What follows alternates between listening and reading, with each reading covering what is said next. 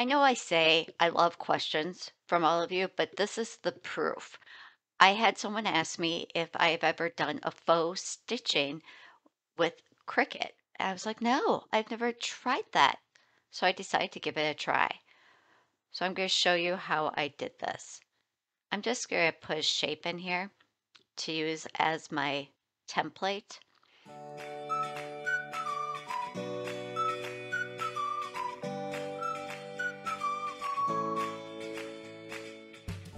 This is the front of a card. If we wanted to do faux stitching like this, we can use text.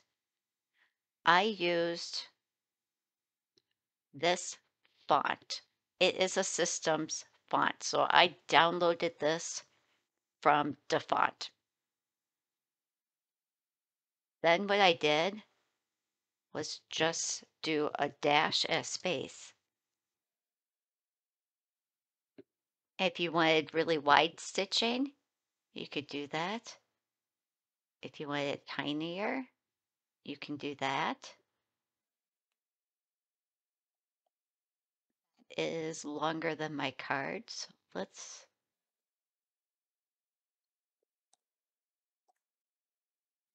So I went 0.025 for my stitch height.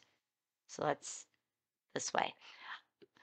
It's good different depending on what font you're using. So play around and try some different fonts. So then space, dash, all the way across. Then I'm just going to do a duplicate, which I can get up there. Then I'll rotate that one 90 degrees. This one does not need to be as long. So I'm going to go in here and take some of those out.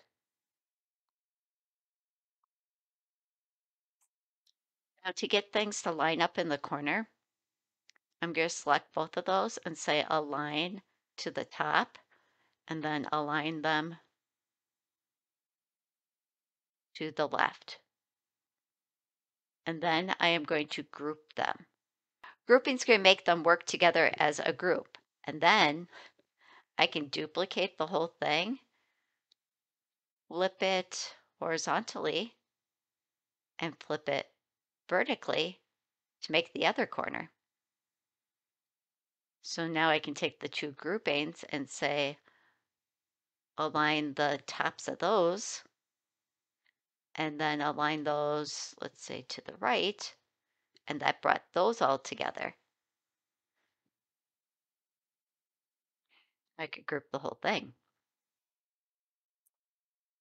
Now I could take this and say, align that so it's perfectly centered on the card. Now, the next thing I'm going to do is I want it to actually cut the holes through this card base. So I'm going to use the combine button and say subtract. And you can see now there are actual holes. Let's zoom in. There are actual holes in this top piece or this yellow piece. So it's going to make a faux stitching. I just want to take a minute to review just some of the things you learned how to do in this video. If you want to learn even more about how to use Cricut Design Space, I highly recommend you purchase my Teach Me Cricut Design Space online course. This course is filled with over 20 videos. And if Cricut updates Design Space, I'll update the course videos. This means you'll always have the most current and accurate way to use Cricut Design Space right at your fingertips. This course is like downloading everything I know from using Cricut Design Space for years into one course.